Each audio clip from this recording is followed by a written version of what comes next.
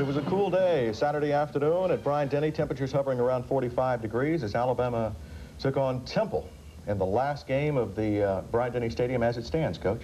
Well, Gus, it's the way it appears right now. That's the last game in Bryant-Denny Stadium, as you say. You know, we start the game off here like it might be a barn burner. Right. You know, we come in there, kick the ball off. Our defense does a great job, stops their offense. Our offense takes the ball downfield and score.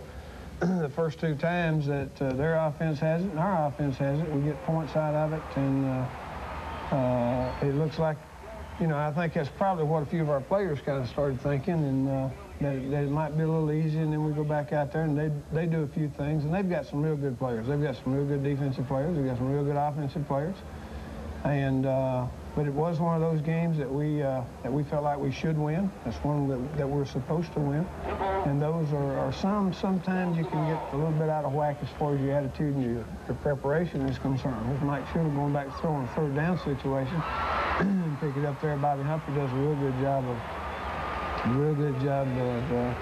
is that Eddie guy? Of making a move on the play and getting open on man coverage there. Bobby Humphrey had a great day. He's a great running back, and he's going to have a great day every time out. And he should. There's Greg Richardson making a big third down catch also in the same drive. Well, Bobby not only runs the ball, but he can catch it too. Well, he's a tough, all-around athlete. He's a good blocker. He's an excellent runner. He's a great pass receiver.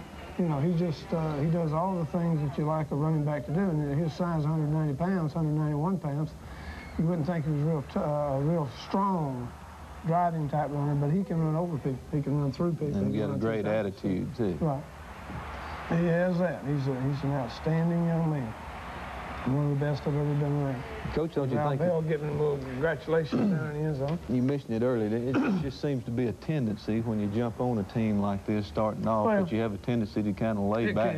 It can be. And a combination of a lot of things. You know, the last 2 years, Dennis, I thought back, and I reminded the team during the week that last year we had to really play hard to come back in the fourth quarter to beat Southern Mississippi last year. That's right. This same weekend.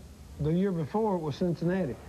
And, you know, the last 2 years we have not played that well against a Cincinnati or a Temple football team this week prior to the Auburn game. And I don't think our players certainly had their mind on Auburn, but, you know, they might have thought about it a little bit. And there's Doug Allen. He busted up the middle. He is a tough he is one of our absolute most consistent football player. Well, he seems to hit the hole as quick, if not quicker, than any back we've got. But he is couldn't quite get the ball down there to Bobby down to shoot. It was on man coverage. It was on the blitz coverage. Chris Moore did a great job again yesterday punting the football. Had an excellent day. Thought our kicking game was real good yesterday throughout.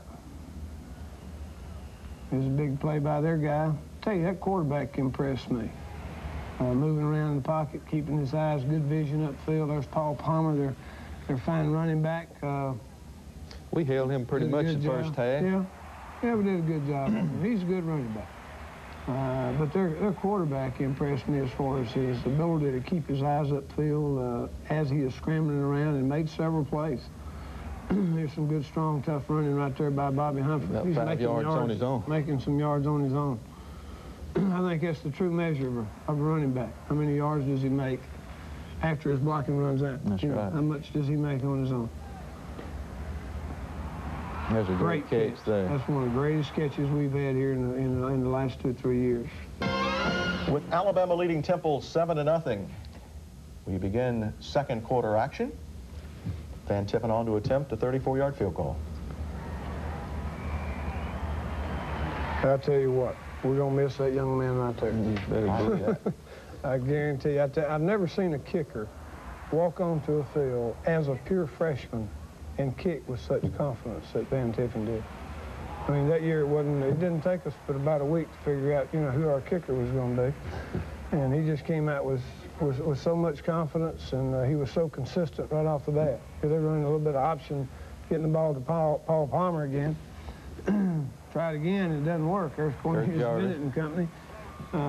Ricky Thomas had to play a great game. I think Cornelius played real well. Kurt Jarvis played real well. You know, all those great players are going to play great every time out. Randy Rockwell had a good game. That's what makes them great. Randy Rockwell had a fine game, and he does every time out. I've said oftentimes, if I had 22 players and keep them healthy, 22 just like Randy Rockwell, never worry about it. Never lose a game. But he's a dedicated, tough football player that's nothing but a winner in every respect. But I just hope his knee's okay. He strained his knee a little bit yesterday, hyperextended it again. But it's like he was telling me after the game, you know, he says, I can make it one more game, I tell you that. You know, but... he didn't complain. No, he doesn't complain. He's tough. He's got great mental toughness, I tell you that. Well, and to be a football player, you need to have that. To be a fan when you do. There's Cornelius Bennett, Derek Thomas. There's Quake Whetstone, Willie Wyatt. Those guys in there having a little fun. But I saw Ricky Thomas in on an awful lot of plays. Here's Bobby Humphrey again on the toss. Little counter play back to the weak side. Off that toss action.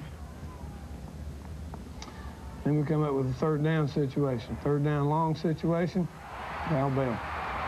Real good throw by Mike Shula. Had to be just and perfect. Good catch there by Al. We get it down inside the 20-yard line. Let's take it on in and score a touchdown then.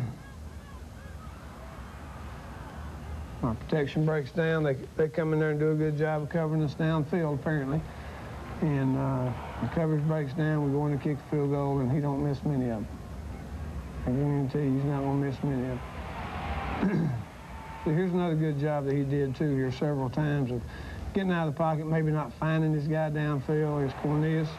That's Randy, isn't it? That's Randy Rockwell. He made several plays like that. You don't run reverses and little trick plays. He's going to stay at home. Stuff like that. not on his side. You just don't do it. Come on, Derek. Here's one of those examples of running around in the pocket and finding the receiver downfield and make a big play. I think this is the place where they had two big plays, this draw and that one play that we just saw earlier on this one drive where they finally get it in there for a touchdown, I believe. The pass out here, drop it. It was good coverage, though, real tight coverage by Chris Good. Chris Good is playing really fine football. And he did a real good job several times during the course of the game of man coverage, of blocking on his man, and on a couple of long passes, I know, down our sideline. Now, that's where they get their field goal. 61 championship team honored at halftime of the ball game. Well, I understand we had like 40 members of that 61 team. That was Leroy Jordan, of course, there in the middle. You'd never know it. He's got a few gray hairs on him right now. Just a few. But it was really great to see a lot of those guys last night after the game at the hotel. And I tell you, it really does me a lot of good. I wasn't a part of that group, but it really enjoyable just watching them, have fun with each other and telling old war stories and all. And I know it's great. We're gonna have to get our 64 and 65 team together, Dennis, and have a reunion here sometime. But it was really great having that 61 team. That's the group that just about started it with. Yeah, Coach Bryant. that was his first national championship. I really believe that was his team, and that was his most precious team. You know, it was his first national championship team, and I think the first one's always going to be a little special. Mighty special, that's right. And I think that was, and they were a special group in every sense of the imagination, and we're just happy that they could come. We had another special group here yesterday. We had our mothers, our players' mothers. Carolyn had a brunch for them before the game. And we had some like 75 or 80 of our players, our present players' mothers. Just great turnout. You know, and it was a great turnout, like you say. And they just had, from all indications, they had a great time. And so that's a special group. Well, mamas need to be included in this activity. Because they're pretty dog important. You better believe it. We're just real happy that they could come. Here they are, and their quarterback Saltz has done a real good job of directing this drive for them, and made one big play in it. Coming around, but there's our defense still fighting. Don't want to let them in that end zone.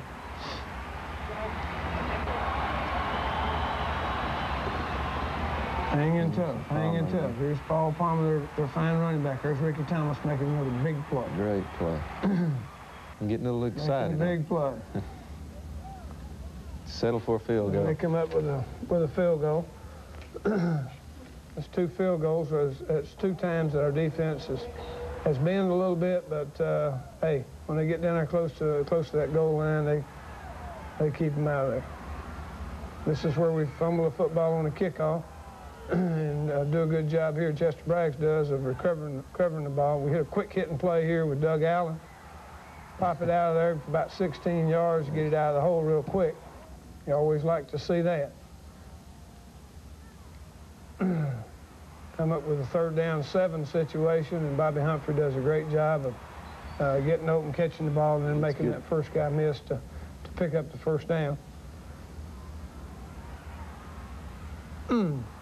Can't quite hit this 3rd down situation. There's the old Lau.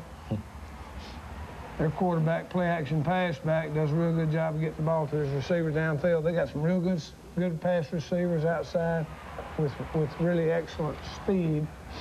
And that was one of the things I was a little afraid they was going to do, is come in here and try to go down the field on us about every other time they had the football, throwing the ball upfield. Here's a real good punt return by Greg Richardson. Gets it out almost to the 50-yard line in great field position. So Alabama leads 10-6 going into the last quarter of play, but very quickly on offense, we'll pick up a touchdown. Well, I'm awfully glad we did, Gus, because we had been bogged down there. We had a few people that were nicked, and we were filling in here and there in our offensive line and so forth. But still, you get a little worried as a head coach, or at least I do, whether that's right, wrong, or indifferent, or usual or unusual.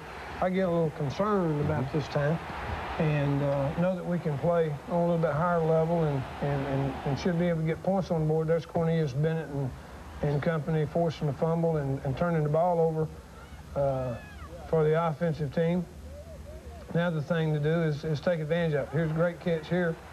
Actually, it was not a catch. It was a penalty on their people.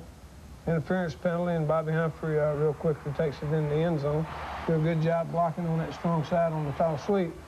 And all of a sudden, we score 2 quick touchdowns, just 24-6. Now things are getting in the right perspective. You know, we're kind of getting things in the right perspective now. And then they come back. Their quarterback does a real good job of play action pass there, hitting his receiver upfield. But we're doing things in a little bit better way right now. Turn the ball over again. Cornelius turning it over. Derek Thomas recovers it, and there's Wayne Davis over to shake his hand for doing so. But well, they're getting a little excited. I tell you what, now, he is an exciting football player. I mean, he loves to play the game. And there's absolutely nothing wrong with that. Here's Gene Jelp. Gene has not been healthy the last several weeks, and he's pretty close to being that now. Here's Bo Wright, the fullback, out there catching a pass. Chris Moore in the punt. We failed to pick up the 3rd down situation there. Had an outstanding punt. That's a great punt there. And that was great right there, I'll tell you that. Anytime you down the ball inside the 5-yard line, you're doing a super job. But he had a great day yesterday. Well, the kicking game is so important. Yeah, it is. It really is. You know, different coaches put different importance on it as far as being a third of the game, or more so than that. I just know that it's very, very important. There was a big play by their passing combo. Here's Paul Palmer. Got to get him down. Got to tackle a back like him, because he's got real good lateral movement and quickness and real good feet in the hole. There's a shovel pass. Cornelius says, "Hey, waiting on him. I thought he was going to catch it." Yeah. Look what I found. Well, he's done a super job. I'll tell you what, you hate to lose a player like that, but he's got a lot of great years to come. I'll tell you that. Pop it up. Got offensive interference. Their receiver pushed off on Chris Good here. And they just hit a tough slant in there with this tackle there, and he goes in for the touchdown. But that makes it 24-14. Still, that's in a little bit better perspective. Like I say, it wasn't a pretty game. We didn't play our best. But then again, we didn't have to.